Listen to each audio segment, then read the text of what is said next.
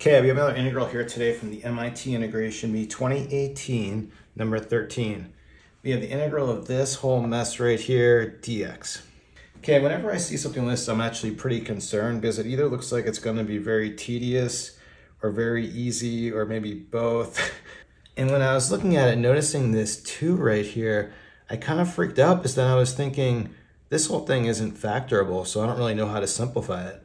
But I think the numerator gives a good clue. The way we have the coefficient is 1 greater than the exponent here and here, which makes me think of power rule, because if we just look at, like, for example, x to the 2017, the derivative of that is going to be this right here.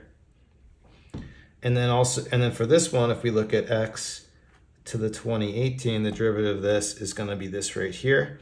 If we add these two together, we have something. Our numerator is going to be just this derivative. So what this tells me is this is basically set up for a u substitution where everything, the whole numerator is going to be our du, and our u is going to be this. The only thing is, where do we find that in the denominator?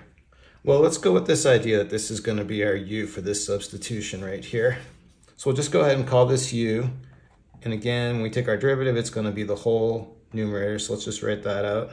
And then the thing we notice here is if we just square our u value, I'm not sure how it's going to work out, but right, when you double, like if you square this, you're going to get x to the 4034. If you square this, you're going to get x to the 4036.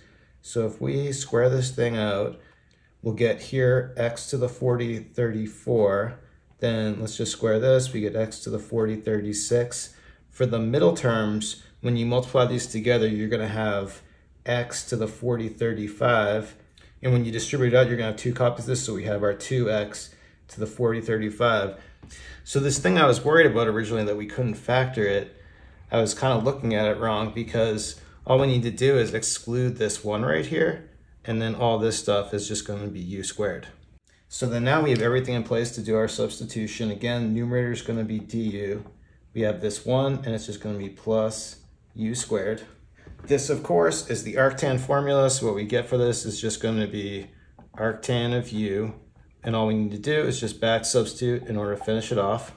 And so for my final solution of this, we just get arctan x 2017 plus x 2018, add a plus c, and that's it. Okay, there you go. Good one today from MIT 2018. Thanks everyone for watching. Have a good day.